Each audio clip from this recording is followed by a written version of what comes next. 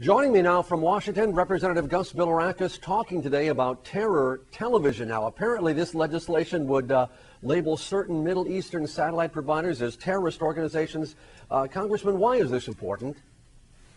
It's very important because there are a lot of satellite stations and stations overseas in the Middle East that are sponsoring terrorism. They're aiding and abetting terrorism. They're tools of terror. As a matter of fact, what they're doing is they're brainwashing these children, these innocent children in the Middle East. For example, I just watched a video where a particular station depicted in a cartoon animation that the child is stabbing the President of the United States to death.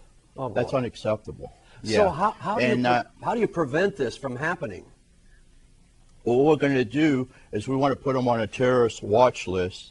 And I'm also asking this piece of legislation that passed on the House floor just 2 days ago, as a matter of fact, only 3 negative votes. We want to make sure that the president prepares a report and they do an investigation on these stations and satellite stations and make sure we're not helping out these countries. There are countries that are sponsoring these stations and brainwashing the children of these countries. Now, obviously, they can't do this brainwashing unless they have money. Have we been able to follow the money trail?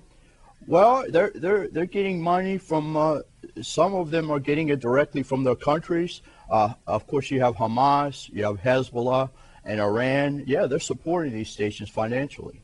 And how do we prevent this out? And how do we prevent those satellite signals from getting to where they're not supposed to be? Because in this world and day and age, they can go everywhere. Well, we got to stop the funding. And you know what I'm telling you, Al, this is not a freedom of speech issue.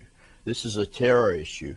And they're inciting violence. They're inciting anti-Americanism against our soldiers. And we got to do something about it. It's part of the war on terror. And lastly, now to the Senate, or how does this happen?